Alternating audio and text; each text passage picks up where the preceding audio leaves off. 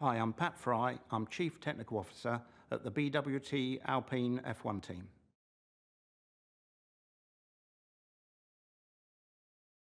Effectively, all the technical decisions made at Enstone are my responsibility. That's setting the spec of the current car, the targets for the current car, as well as looking at the organisation as a whole and what we actually need long-term to improve technically for future years.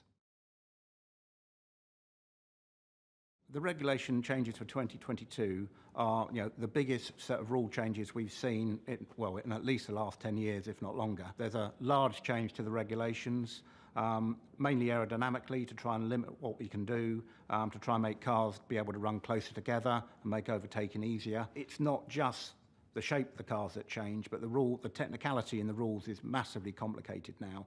So everyone's trying to look at the wording of the rules to try and work out what we can actually get away with. The main changes on this year's car, it's moved from being a sort of normal car, as we would say, for the last 10 years, into more of a ground effect car. So the floor is going to be working a lot closer to the ground. We've got to concentrate on how stable those flow structures are, and that's going to be one of the key understandings that we need to learn and understand.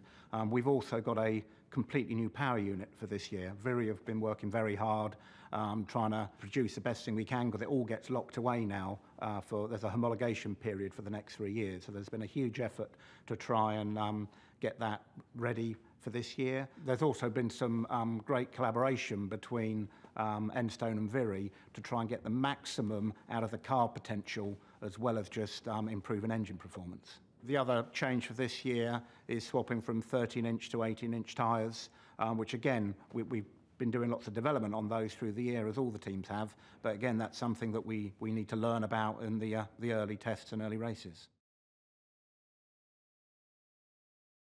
The challenge is in maximising the performance with the new set of rules that we have. I mean, obviously the main focus is aerodynamics and how we actually understand and get the car working. But also, part of my job is making the team better for the future. So it's not just investing in now and understanding what the car is, but we also need to be looking at how we improve the team. A team is built on three things. You've got, it's obviously the people, the tools that we have, and the methodologies that we use to design and develop a car. So all those bits need to come together. So it's a constant battle that we're fighting just to try and produce the best car. You have to have an open mind. So the rules have been written with a certain aerodynamic concept in mind, but we actually have to look at what is the actual wording of the rules and what we can actually get away with. There's a huge amount of understanding we need to build, because the cars are going to be running a lot closer to the ground. All the flow structures are going to be a lot more unstable at certain points.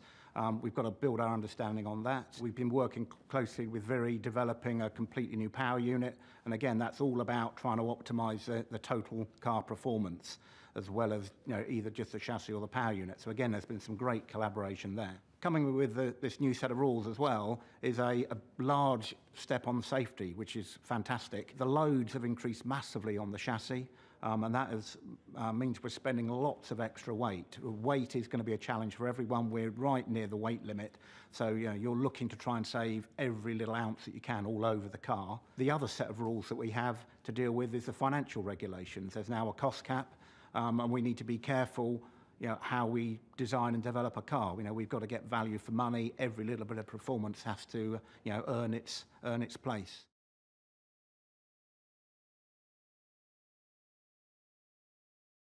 Through the first two tests and the earlier races, there's going to be a massive step in learning. We've obviously had our own ideas of what this set of rules means. We're going to see 9 other options of what that is. We'll try and pick the best pieces out of everything. So, we're learning all the time in our own wind tunnel. We get the luxury of looking at the results of 9 other wind tunnels, so we can actually understand and just make a better car. So there's going to be a huge increase in performance. And as well, the cars you'll see at the first test, we've already got a load of upgrades coming through for the second test and the first race. So again, this development battle is underway, but it will really step up once we start analysing closely what all the other cars' solutions are. I think when you see all the cars roll out the door at the first test, there's going to be some reasonably different shapes to start with. And I guess over time, over a number of years maybe, they'll end up looking a lot similar. But at the moment, there's quite a lot of different solutions. I mean, we've ourselves have had, you do some developments, you reach a fork in the road and you go down one fork. Other people would reach that point and would have gone the other way. So it'll be really interesting to see how the solutions that we've tried and passed over, to see how people have developed that type of concept. I think when we see all the other solutions that are out there, it is an exciting time. We've obviously done what we think is the best and what we can do within the resource we've got. But it's just massively interesting seeing how different groups of engineers try and solve the same problem.